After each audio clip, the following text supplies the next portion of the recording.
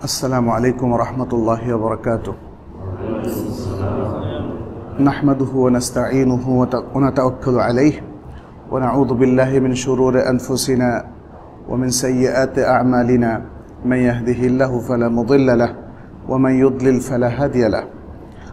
ونشهد أن لا إله إلا الله وأن محمدا عبده ورسوله صلى الله عليه وعلى آله وصحبه ومن تبعهم بإحسان وبارك وسلم تسليما كثيرا أما بعد. قال الله تبارك وتعالى: أعوذ بالله من الشيطان الرجيم. لقد كان لكم في رسول الله أسوة حسنة لمن كان يرجو الله واليوم الآخر وذكر الله كثيرا. وقال تعالى: قل إن كنتم تحبون الله فاتبعوني يحببكم الله ويغفر لكم ذنوبكم والله غفور رحيم. وقال تعالى: ومن يعص الله ورسوله ويتعد حدوده يدخله نارا خالدا فيها وله عذاب مهين.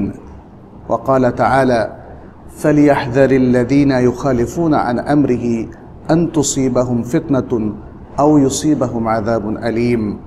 وقال تعالى: وما كان لمؤمن ولا مؤمنة إذا قضى الله ورسوله أمرا أن يكون لهم الخيرة من أمرهم ومن يعص الله ورسوله فقد ضل ضلالا بعيدا. বেশ কয়েকটা আয়াত আমরা এখানে পেশ করলাম। আমরা আজকে যে বিষয়টি নিয়ে কথা বলছি সেটি হচ্ছে রাসূলুল্লাহ সাল্লাল্লাহু আলাইহি ওয়াসাল্লামই হচ্ছেন আমাদের জন্য সর্বোত্তম আদর্শ, উসওয়াতুন হাসানা। তো ইনশাআল্লাহ আমরা বাদ ফজর প্রতিদিনই কোনো না কোনো দার্স উপস্থাপন করব খুব অল্প সময়ের জন্যে, এবং সেটি যাতে আমাদের দূর থেকে অনেকেই শেয়ার করতে পারেন, শুনতে পারেন, সেজন্যে আমরা সরাসরি লাইভও করছি। আমরা সবাইকে আহ্বান জানাচ্ছি আমাদের এই বাদ ফজরের এই দার্সে যেন সকলে উপস্থিত থাকেন। তো আজকে শুরুতে আমরা অনেকগুলো আয়াত এখানে পেশ করলাম। প্রথম আয়াতটি সূরাতুল আহজাবের ৪১ নম্বর আয়াত। আল্লাহ তাআলা বলছেন যে নিশ্চয়ই রাসূলুল্লাহর মধ্যে তোমাদের জন্য রয়েছে উত্তম আদর্শ, যারা আল্লাহ এবং আখিরাত দিবসের প্রত্যাশা করে এবং আল্লাহকে বেশি বেশি স্মরণ করে। তার মানে তিনি মুমিনদের কথা বোঝাচ্ছেন যে আল্লাহতে বিশ্বাসী, আখিরাতে বিশ্বাসী মুমিনরা এবং যারা আল্লাহকে বেশি বেশি স্মরণ করে তাদের জন্য আদর্শ হচ্ছে, উত্তম আদর্শ হচ্ছে রাসূলুল্লাহ সাল্লাল্লাহু আলাইহি ওয়াসাল্লাম। তাকে যারা আদর্শ হিসাবে গ্রহণ করবে মূলত তারাই হবে শ্রেষ্ঠ মুমিন, কারণ তিনি হচ্ছেন শ্রেষ্ঠ উসওয়া। দ্বিতীয় আয়াতটি সূরা আল ইমরানের ৩১ নম্বর আয়াত। খুবই চমৎকার একটি আয়াত। আল্লাহ তাআলা বলছেন, হে রাসূল তুমি বলে দাও যে যদি তোমরা আল্লাহকে ভালোবেসে থাকো তাহলে আমার ইত্তেবা করো। আল্লাহর ভালোবাসা, মাহাব্বাতুল্লাহ, এর সাথে আল্লাহর ভালোবাসাকে এখানে খুবই স্ট্রংলি রিলেট করা হয়েছে, কারণ এখানে শর্ত আর মাশরুত খুবই স্ট্রং। যদি আল্লাহকে ভালোবেসে থাকো তাহলে আমার ইত্তেবা করো। তার মানে আমার ইত্তেবা না করলে তোমাদের আল্লাহর প্রতি মাহাব্বার দাবি এটা সঠিক নয়। অথবা অন্য কথায় বলা যায় যে আমার ইত্তেবা থাকলে আল্লাহর প্রতি ভালোবাসা থাকবে, মাহাব্বাতুল্লাহ থাকবে, আর আমার ইত্তেবা না থাকলে মাহাব্বাতুল্লাহ এটা আসলে থাকবে না, যে যাই দাবি করুক না কেন। এবং তার ফলাফলটা এখানে তুলে ধরা হয়েছে। দুটো চমৎকার ফল এখানে আল্লাহ তাআলা দেবেন বা পুরস্কার দেবেন। সেটি হচ্ছে ইউহিব্বুকুমুল্লাহ, তাহলে আল্লাহ তোমাদেরকে ভালোবাসবেন। ওয়া ইয়াগফির লাকুম যুনুবাকুম, এবং তোমাদের পাপ তোমাদের জন্য ক্ষমা করে দিবেন। সুবহানাল্লাহ। আল্লাহর ভালোবাসা এবং পাপের ক্ষমা হলে তো মুমিনদের আর কিছুই লাগে না। ওয়াল্লাহু গফুরুর রহিম, আর আল্লাহ হচ্ছেন ক্ষমাশীল এবং করুণাময়। তৃতীয় যে আয়াতটি সেটি সূরা আন-নিসার 14 নম্বর আয়াত। আল্লাহ তাআলা বলছেন এখানে একটু ভিন্নমাত্রিক কথা, যারা আল্লাহ এবং তার রাসূলকে মানে না তাদের কি দশা হবে সেটি এখানে তুলে ধরা হয়েছে। আল্লাহ তাআলা বলছেন যে যারা আল্লাহ এবং তার রাসূলকে অমান্য করে, আল্লাহ এবং রাসূলের নাফরমানি করে এবং আল্লাহর সীমারেখা যারা লঙ্ঘন করে, অতিক্রম করে, ইউদখিলহু নারান খালিদান ফিহা, আল্লাহ তাআলা তাদেরকে জাহান্নামে প্রবেশ করাবেন, সেখানে তারা চিরকাল অবস্থান করবে। ওয়ালাহু আযাবুন মুহিন, এবং তাদের জন্য থাকবে অত্যন্ত অবমাননাকর শাস্তি। এখানে মানকে এক বচনে উল্লেখ করে পরবর্তীতে যেমন ওয়ালাহু আযাবুন মুহিন বলা হয়েছে, কিন্তু এটি হচ্ছে ইসমে মৌসুল বলা হয়, যার অর্থ বহুও করা যায়। এটা আল্লাহ তাআলা এটাকে আসলে মতলক করে দিয়েছেন একটা কায়দার মতো, যে বা যারাই আল্লাহ এবং তার রাসূলের নাফরমানি করবে এবং আল্লাহর সীমারেখাকে লঙ্ঘন করবে, সে অথবা তার মতো সকলকেই আল্লাহ জাহান্নামে চিরকাল ধরে অবস্থানের জন্য প্রবেশ করাবেন এবং তার এবং তাদের জন্য থাকবে অবমাননাকর শাস্তি। চতুর্থ আয়াতটি সূরা আল ফুরকানের 63 নম্বর আয়াত। আল্লাহ তাআলা বলছেন ফালিয়াহযারিল্লাযীনা ইউখালিফুনা আন আমরিহি, যারা তার নির্দেশের মুখালাফাত করে, তার নির্দেশের বিরোধিতা করে, তাদের ভয় করা উচিত, তাদের সতর্ক থাকা উচিত যে তাদের উপর আপতিত হতে পারে কোনো ফিতনা, আন তুসিবাহুম ফিতনাতুন, তাদের উপর আপতিত হতে পারে কোনো ফিতনা, আও ইউসিবাহুম আযাবুন আলীম, অথবা তাদেরকে পেয়ে বসতে পারে মর্মন্তুদ শাস্তি। এটা দুনিয়া আখিরাতের উভয়ের কথাই বলা হচ্ছে। আর পঞ্চম আয়াতটি সূরা আল আহজাবের 36 নম্বর আয়াত। এখানে আল্লাহ তাআলা আরেকটি সাধারণ নীতি তিনি ঘোষণা করছেন রাসূল সাল্লাল্লাহু আলাইহি সাল্লামকে অনুসরণ করার ব্যাপারে, আল্লাহ এবং তার রাসূলের নির্দেশের ব্যাপারে মোমেনার জন্য আসলে কি নীতিমালা। আল্লাহ তাআলা বলছেন ওয়ামা কানা লিল মুমিনিন ওয়ালা মুমিনাতিন, মোমেন নর নারীর জন্য এটা শোভনীয় নয় বা এই অনুমতি নেই যে যখন আল্লাহ এবং তার রাসূল কোনো নির্দেশ জারি করবেন, আইয়াকুনা লাহুমুল খিয়ারাতু মিন আমরিহিম, তখন তাদের জন্য তাদের নিজেদের বিষয়ে কোনো এখতিয়ার থাকবে যে আমি মানব কি মানব না। ঘোষণা আসলো কার কাছ থেকে? আল্লাহর কাছ থেকে, অথবা ঘোষণা আসলো আল্লাহর রাসূল সাল্লাল্লাহু আলাইহি সাল্লামের কাছ থেকে, আর মোমেন তারা বলছে যে না আমার এখতিয়ার। আল্লাহ বলছেন যে না, এই ধরনের কোনো এখতিয়ার নেই, বরং মোমেন নরনারীর উপর অবধারিত হয়ে যাবে আল্লাহ এবং তার রাসূল সাল্লাল্লাহু আলাইহি সাল্লাম থেকে যে নির্দেশ এসেছে সেটাকে গ্রহণ করা, সেটাকে সর্বান্তকরণে মেনে নেওয়া। ওয়ামান ইয়াসিল্লাহা ওয়া রাসূলাহু ফাকাদ দাল্লা দালালান বাঈদা, আর আল্লাহ এবং তার রাসূলের যারা নাফরমানি করবে তারা মহা দূরবর্তী ভ্রষ্টতায় নিপতিত হবে, দূরবর্তী ভ্রষ্টতায় নিপতিত হবে। মোট 5টি আয়াত এখানে আমরা পেশ করলাম। ইমাম ইবনে কাসীর রাহমাহুল্লাহ তিনি প্রথম আয়াতটির ব্যাপারে বলছেন লাকাদ কানা লাকুম ফি রাসূলিল্লাহি উসওয়াতুন হাসানাহ, হাযিহিল আয়াতুল কারীমা আসলুন কাবীরুন ফি আত-তাআসসি বিরাসূলিল্লাহি সাল্লাল্লাহু আলাইহি ওয়াসাল্লাম ফি আকওয়ালিহি ওয়া আফআলিহি ওয়া আহওয়ালিহি। তিনি বলছেন যে লাকাদ কানা লাকুম ফি রাসূলিল্লাহি উসওয়াতুন হাসানাহ, এই আয়াতটি একটি বড় ধরনের মূলনীতি, আসলুন কাবীরুন, বড় ধরনের মূলনীতি রাসূলুল্লাহ সাল্লাল্লাহু আলাইহি ওয়াসাল্লামকে তার সকল কথা, সকল কর্ম এবং সকল অবস্থায় অনুসরণ করার ব্যাপারে। অর্থাৎ রাসূল সাল্লাল্লাহু আলাইহি ওয়াসাল্লামের সকল কথা, সকল কাজ এবং সকল অবস্থায় তাকে আমরা অনুসরণ করব, এই ব্যাপারে এই আয়াতটা হচ্ছে একটা বড় দলিল এবং মূলনীতি। ولهذا أمر تبارك وتعالى الناس بالتأسي برسول الله صلى الله عليه وسلم يوم الأحزاب في صبره ومصابرته ومرابطته ومجاهدته وانتظاره আল ফারজ মির রাব্বিহি আযজা ওয়া জাল্লা সালাওয়াতুল্লাহি ওয়া সালামুহু আলাইহি দাইমান ইলা ইয়াউমিদ্দিন। এইজন্য আল্লাহ তাবারক ওয়া তাআলা মানুষকে নির্দেশ দিয়েছিলেন যেন তারা রাসূলুল্লাহ সাল্লাল্লাহু আলাইহি ওয়াসাল্লামের অনুসরণ করেন আহজাবের দিন। আহজাবের যুদ্ধ, গজওয়াতুল আহজাব এর কথা আমরা জানি, গাজওয়াতুল আহজাব, যেটাকে আমরা অনেকেই খন্দকের যুদ্ধ বলি। ওই দিন আল্লাহ তাআলা তাঁর রাসূল সাল্লাল্লাহু আলাইহি সাল্লামকে যেন সকল মানুষ অনুসরণ করে সে নির্দেশ দিয়েছিলেন। কিসে অনুসরণ করবে? ইমাম ইবনে কাসির বলছেন সবরের ক্ষেত্রে, ধৈর্যের ক্ষেত্রে, মুসাবারা, পারস্পরিক সবর এর নির্দেশ বা ওসিয়াতের ক্ষেত্রে, মুরাবাতা, আল্লাহর পথে নিজেদেরকে একদম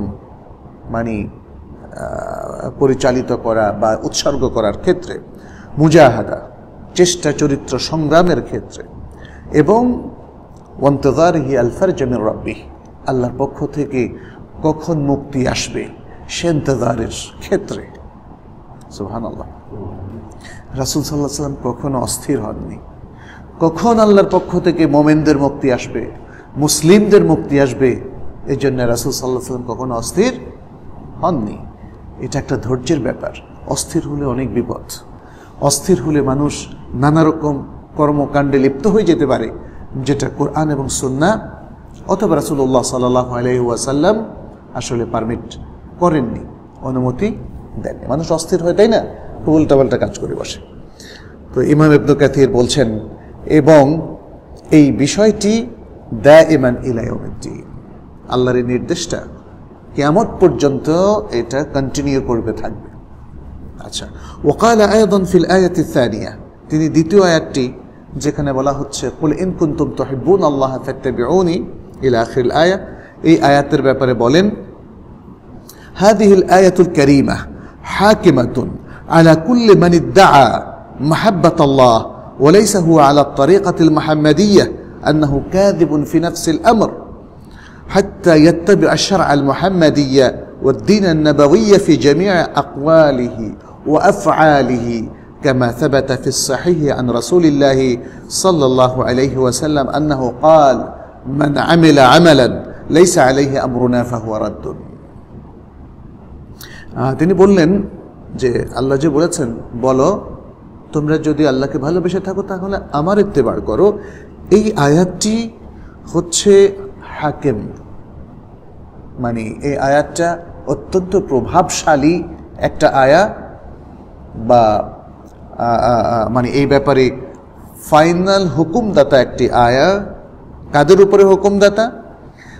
যারাই দাবি করে যে তারা আল্লাহকে ভালোবাসে, আল্লাহর ভালোবাসা বা মাহাব্বাতুল্লাহ দাবি করে, এবং প্রত্যেক ব্যক্তির উপর এটা একটা প্রভাব বিস্তারকারী বা হুকুমদাতা আয়া। যে ব্যক্তি এভাবে দাবি করে অথচ সে আসলে রাসূল সাল্লাল্লাহু আলাইহি সাল্লামের, মুহাম্মদ সাল্লাল্লাহু আলাইহি সাল্লামের তরিকার উপর নেই, ওয়ালাইসা হুয়া আলা তরিকা আল মুহাম্মাদিয়্যাহ, সে মুহাম্মদের তরিকার উপরে নেই, মুহাম্মদ সাল্লাল্লাহু আলাইহি সাল্লামের তরিকার উপরে নেই, অথচ দাবি করছে কি? মাহাব্বাতুল্লাহ, মাহাব্বাতুর রাসূল। আন্নাহু কাযিবুন, এই আয়াতটা বলছে কি, হুকুম দিচ্ছে, আন্নাহু কাযিবুন, এই ব্যক্তিরা মিথ্যাবাদী, ফি নাফসিল আমর, সত্যিকার অর্থে, হাকিকাতান, বাস্তবে এরা সত্যবাদী নয়, মিথ্যাবাদী। যতক্ষণ পর্যন্ত না তারা মুহাম্মদ সাল্লাল্লাহু আলাইহি সাল্লামের শরিয়াকে ফলো করে, অনুসরণ করে, এবং যতক্ষণ পর্যন্ত না তারা নবী সাল্লাল্লাহু আলাইহি সাল্লামের দ্বীনকে তার সকল কথায়, সকল কাজে অনুসরণ করে, যেমনটি সাব্যস্ত হয়েছে একটি সহিহ হাদিসের মধ্যে, যা রাসূলুল্লাহ সাল্লাল্লাহু আলাইহি সাল্লাম থেকে বর্ণিত হয়েছে। তিনি বলেছেন, যে ব্যক্তি এমন কোনো আমল করে যার উপর আমাদের এই দ্বীন, আমাদের নির্দেশ স্থাপিত নয়, ফাহুয়া রাদ্দুন, তাহলে তার সে আমল প্রত্যাখ্যাত। আয় ইয়াহসুলু লাকুম ফাওকা মা তালাবতুম মিন মাহাব্বাতিকুম ইয়্যাহু ওয়া হুয়া মাহাব্বাতুকুম ইয়্যাকুম ওয়া হুয়া আযমু মিনাল আউয়াল। অতএব তোমাদের জন্য তোমরা যে মাহাব্বা তলব করেছ তার উপরে তোমাদের জন্য সেই মাহাব্বা হাসিল হবে শুধুমাত্র এই পন্থায়, অর্থাৎ যদি রাসূলুল্লাহ সাল্লাল্লাহু আলাইহি ওয়াসাল্লামকে তোমরা ভালোবাসো। কতিপয় আলেম এবং হাকিম মানে প্রাজ্ঞ এবং বিজ্ঞ এলেমওয়ালা ব্যক্তিবর্গ বলেছেন, লাইসা শা'নু আন তুহিব ইন্নামা শা'নু আন তুহাব। তুমি ভালোবাসবে এইটা মূল কথা নয়, তোমাকে ভালোবাসা হবে এটা মূল কথা। আল্লাহু আকবার। যদি এমনটা হয় যে আমরা আল্লাহ আল্লাহ রাসূলকে ভালোবাসি অথচ ভালোবাসা পেলাম না, মানে তাদের ভালোবাসা পেলাম না, আল্লাহর ভালোবাসা পেলাম না, তাহলে লাভটা হলো কি? এই জন্য আল্লাহ বলছেন, কুল ইন কুনতুম তুহিব্বুনাল্লাহা ফাত্তাবিউনি ইউহিব্বুকুমুল্লাহ। আল্লাহ বলছেন যে তুমি যে আল্লাহকে ভালোবাসবে তাহলে সে ভালোবাসার জন্য ইত্তেবা রাসূল করতে হবে, তাহলে আল্লাহ ভালোবাসবেন, তা না আল্লাহর ভালোবাসা পাবে না। তাহলে ইত্তেবা রাসূল না করলে আল্লাহকে ভালোবাসার যত দাবি করেন না কেন কোনো ফায়দা হবে না, সেটা এখানে বলা হচ্ছে। হাসান আল বসরি এবং আরো অন্যান্য উলামায়ে কেরাম তারা বলেন, জাআমা কওমুন আন্নাহুম ইউহিব্বুনাল্লাহা ফাবতালাহুম বিহাযিহিল আয়াহ।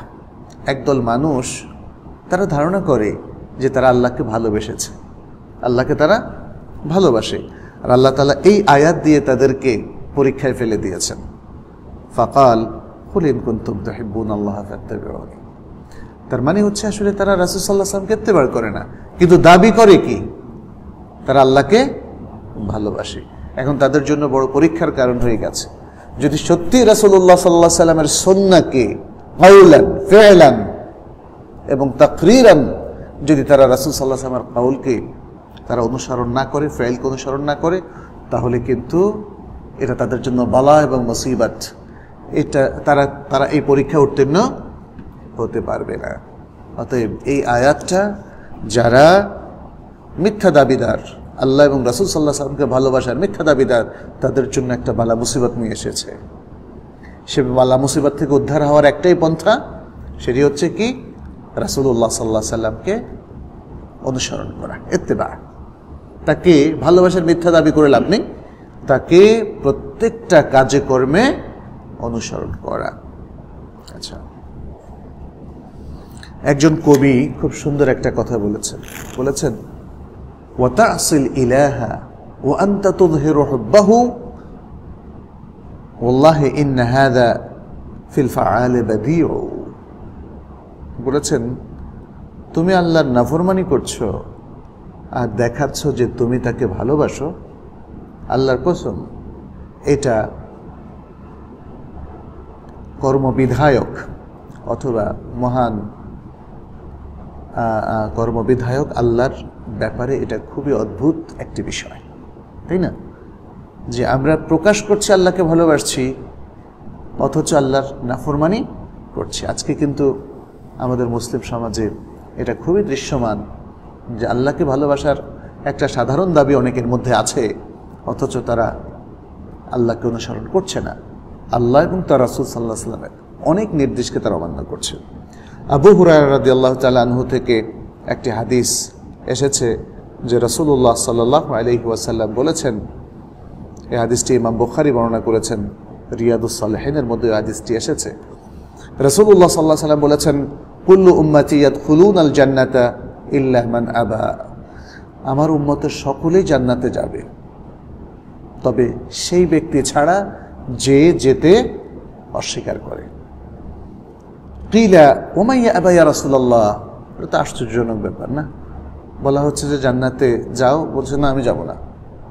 তো জান্নাতে না যাওয়ার অর্থ কি জাহান্নামে যাওয়া?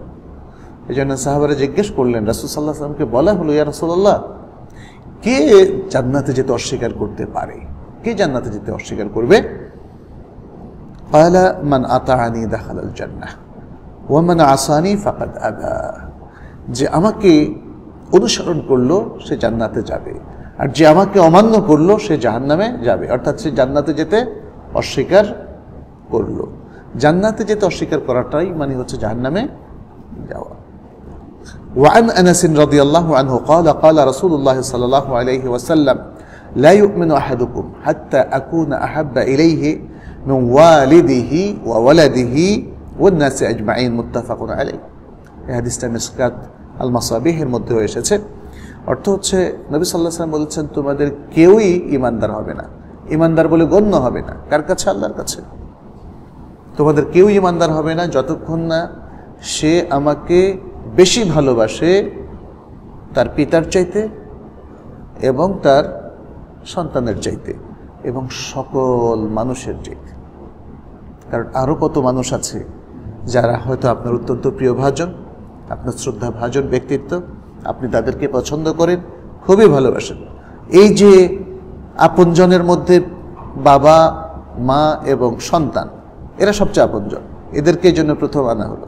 এবং তারপর আপনার অন্য অন্য প্রিয় যত মানুষ আছে সবচেয়ে বেশি ভালোবাসতে হবে কাকে? নবী সাল্লাল্লাহু আলাইহি ওয়াসাল্লাম। এটা আপনার আমার ইমানের ডিমান্ড, দাবি। অতএব যতক্ষণ পর্যন্ত না ইমানের এই ডিমান্ডটা পূর্ণ হবে ততক্ষণ পর্যন্ত আল্লাহ রাসূল সাল্লাল্লাহু আলাইহি ওয়াসাল্লাম বলছেন লা ইউমিনু আহাদুকুম, তোমাদের কেউ পূর্ণ ইমানদার বলে গণ্য হবে না। তাহলে এই যে আমরা এতগুলো আয়াত উল্লেখ করলাম, এতগুলো হাদিস এখানে আমরা উল্লেখ করলাম, তার দ্বারা প্রমাণিত হলো যে রাসূলুল্লাহ সাল্লাল্লাহু আলাইহি ওয়াসাল্লামের ইত্তেবা এবং তাকে উসওয়ায়ে হাসানা বা উত্তম আদর্শ হিসাবে গ্রহণ করা, জীবনের দৃষ্টান্ত, রোল মডেল হিসাবে গ্রহণ করা, এটা ওয়াজিব মুসলিম উম্মার প্রত্যেক সদস্যের উপরে, নর এবং নারীর উপরে, যুবক যুবতীর উপরে, কিশোর কিশোরীর উপরে, যারাই ম্যাচিউর, বালেগ এবং আকিল হিসাবে গণ্য হয়েছে মুসলিমদের মধ্যে, তাদের উপর সেটি কি? ওয়াজিব। এটি অপশনাল কিংবা ঐচ্ছিক বিষয় নয়। আজকে আমরা এই আয়াতগুলো এর মাধ্যমে সেটি সবার কাছে পৌঁছে দিলাম। আর এটাও পাশাপাশি মনে রাখতে হবে রাসূল সাল্লাল্লাহু আলাইহি ওয়াসাল্লামের অনেক নির্দেশ এবং নিষেধাজ্ঞা আছে, তিনি সেটি আল্লাহর পক্ষ থেকে উম্মার কাছে পৌঁছে দিয়েছেন, আল কোরআনের মাধ্যমে অথবা সুন্নাহর মাধ্যমে। এবং এই নির্দেশ এটি কখনো হতে পারে ওয়াজিব, কখনো সেটি সুন্নাহ, কখনো সেটি সুন্নাহ অথবা মুস্তাহাব নির্দেশগুলো। আর নিষেধাজ্ঞার ক্ষেত্রে কখনো সেটি হতে পারে হারাম এবং কখনো সেটি হতে পারে মাকরুহ। বাকি একটা অংশ থাকতে পারে জেনারেল পারমিশন, যেটাকে আমরা মুবাহ বলি। তবে রাসূল সাল্লাল্লাহু আলাইহি ওয়াসাল্লামের ইত্তেবা, সেটা যে কোনো পর্যায়ে ইত্তেবা, তাকে অনুসরণ করা যায়, সেটা কখনো মুস্তাহাবের নিচে যাবে না। এমনকি আদাতের ব্যাপারেও রাসূল সাল্লাল্লাহু আলাইহি ওয়াসাল্লাম কীভাবে ঘুমাতেন, কিভাবে হাঁটতেন, কি খেতেন, তারপরে কিভাবে চলতেন ফিরতেন, এগুলো অনেক কিছু আছে তার আদাত। কোন সময়টা তিনি চয়ন করতেন ঘুমের জন্য, তাই না? এগুলো তার আদাতের অনেকগুলো ব্যাপার ছিল। এটা সর্বনিম্ন দরজা হচ্ছে এটা মুস্তাহাব। মুস্তাহাব কেউ যদি রাসূল সাল্লাল্লাহু আলাইহি ওয়াসাল্লামকে অনুসরণ করার জন্য তিনি মক্কা থেকে মদিনা যাওয়ার পথে যে গাছটার নিচে একটু বসে বিশ্রাম করেছেন, যেমনটি করেছিলেন আব্দুল্লাহ ইবনে উমর রাদিয়াল্লাহু তাআলা আনহুমা, সেটা করাটাও মিনিমাম স্ট্যান্ডার্ড হচ্ছে কি? মুস্তাহাব। এটা উত্তম, এতে সওয়াব হবে। যদিও আদাতের বিষয়গুলো অনেক সময় শরিয়ার আরোপিত কোনো দলিল নয়। যাই হোক, এই আলোচনা থেকে আমাদের কাছে স্পষ্ট হয়ে গেল যে রাসূল সাল্লাল্লাহু আলাইহি ওয়াসাল্লামকে জীবনের সর্বক্ষেত্রে আমাদের অনুসরণ করতে হবে। আর আমরা কোরআনের আয়াত দিয়ে শুরু করলাম, যেহেতু মুসলিম এক নম্বরে কোরআনের আয়াতগুলোকে শিরোধার্য করে নেয়, আর এরপরে হাদিসকে আমরা নিয়ে আসলাম সেগুলোকে আরও ব্যাখ্যা করার জন্যে। কারণ কোরআনের মতোই সহি যত হাদিস রয়েছে, অথেন্টিক বিশুদ্ধ যত হাদিস রয়েছে, এগুলোকে মেনে নেওয়াও ফরজ।